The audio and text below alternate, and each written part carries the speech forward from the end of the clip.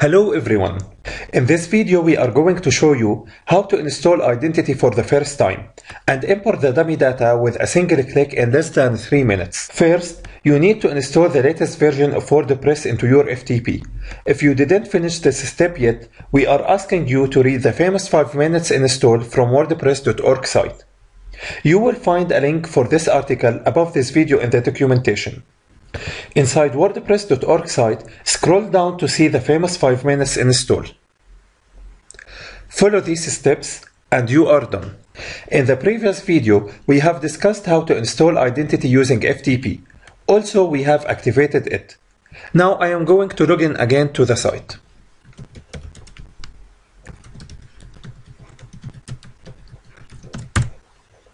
After activating the theme, you will get this notice. This theme requires the following plugins: Layer Slider, Revolution Slider, and Visual Composer. Also, this theme recommends the following plugin: Contact Form 7. Click Begin installing plugins.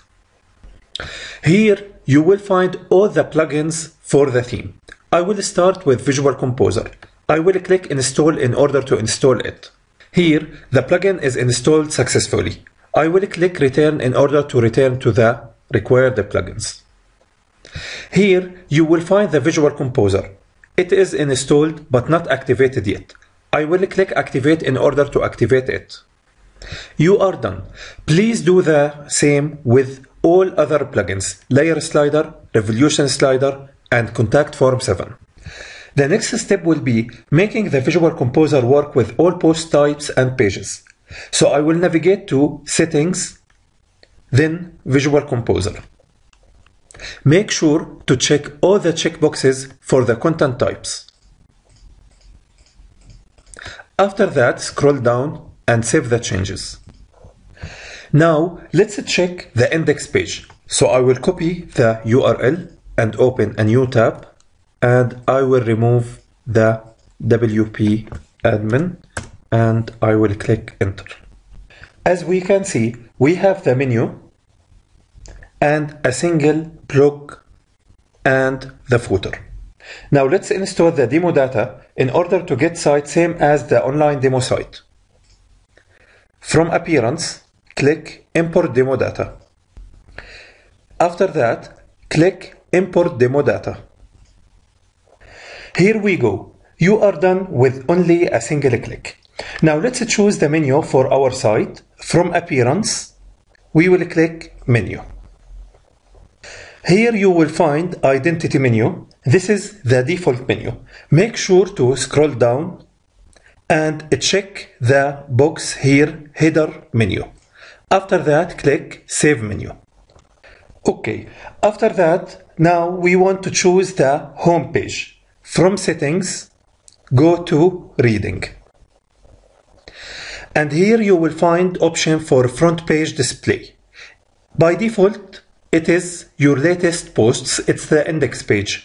Now we want to change this to be a static page. And from the front page, we will choose Home. After that, scroll down and save the changes. Now let's import the data of the Revolution Slider. Inside the folder that you downloaded from ThemeForest, you will find Rev Slider folder. Inside it, you will find full screen video. It's a zip file, and home also it's a zip file. So if you want to import the default slider, it's the home.zip file. And if you want to import the full screen video, then you will import the full screen video.zip file. To do that, go to Revolution Slider and you will find a green button with the title Import Slider. Click on it. Now I will click Browse and I will choose the folder Rev Slider and I will choose the home.zip file. Open, and I will click Append for both the custom animations and the static styles. Import slider. You are done. Now you have the slider home. If you want to import the video slider, do the same way. Import slider and choose the video full screen slider.zip file.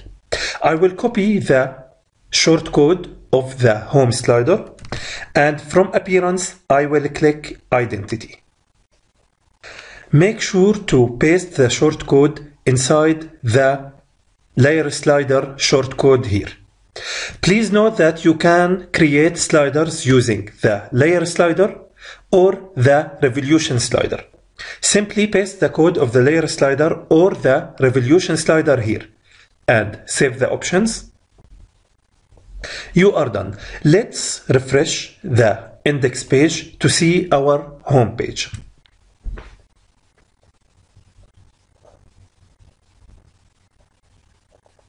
Here we go. You are done. Let's scroll down to see our home page.